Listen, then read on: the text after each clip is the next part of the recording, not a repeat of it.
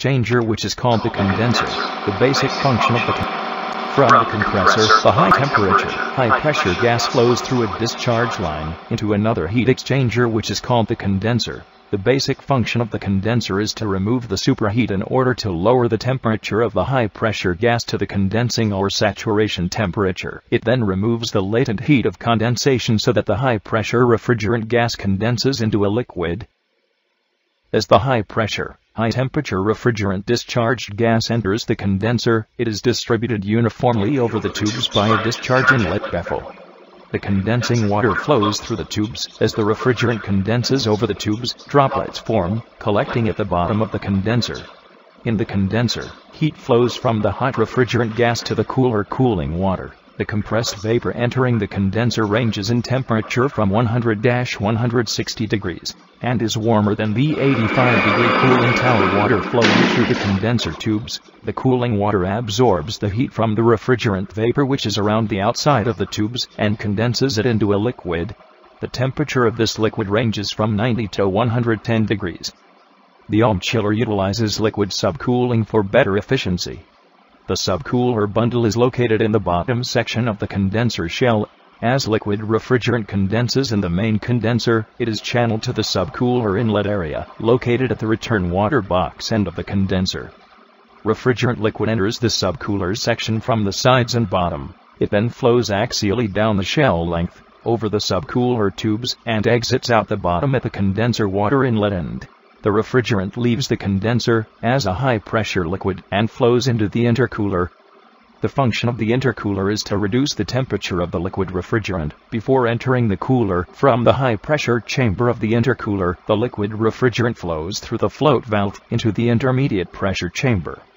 As the refrigerant flows through the float valve, the pressure is reduced. This causes the liquid refrigerant to cool itself to the temperature corresponding to the pressure in the intermediate chamber by evaporating or flashing part of its weight. The refrigerant, at this point, is at a lower pressure and temperature than it was when it drained from the condenser. As the liquid refrigerant accumulates in the intermediate pressure chamber in the intercooler, the float in the intermediate chamber rises and opens a valve leading to the liquid line feeding refrigerant to the evaporator or cooler. The liquid refrigerant then completes the cycle by returning to the cooler ready to chill more water. The rising level of liquid refrigerant in the intercooler's high-pressure chamber lifts a float ball opening a valve into the intermediate pressure chamber. As the pressure on the liquid is reduced, liquid expands through the opening into the intermediate pressure chamber and part of it boils, cooling the remaining liquid. The liquid refrigerant that boils receives its latent heat of vaporization from the remaining liquid refrigerant, thus reducing the temperature of the liquid refrigerant. The refrigerant that boils in this process is known as flash gas. The flash gas is routed through baffle passages to a piping system which allows the flash gas to be drawn into the second stage of the compressor. The intermediate pressure area of the intercooler has an interstage liquid mist eliminator which prevents liquid or droplets of refrigerant from being carried over into the compressor. By removing some of the flash gas at the higher intermediate pressure, there is reduction in the amount of horsepower required to compress the flash gas. This results in improving the cycle efficiency. The cooled intermediate pressure liquid refrigerant accumulates in the vertical drop leg of the intercooler. As the liquid accumulates, a float ball rises and opens a valve to the liquid line, which is connected to the cooler inlet.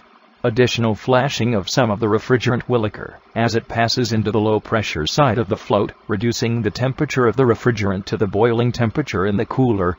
To summarize the refrigeration cycle, the heat moves from the load into the cooling water, or secondary refrigerant. The cooling water flows through the cooler or evaporator, where it transfers the heat picked up in the load to the primary refrigerant. The refrigerant gives up that heat in the condenser. The condenser water then carries it to the cooling tower, where it is rejected to the outside atmosphere.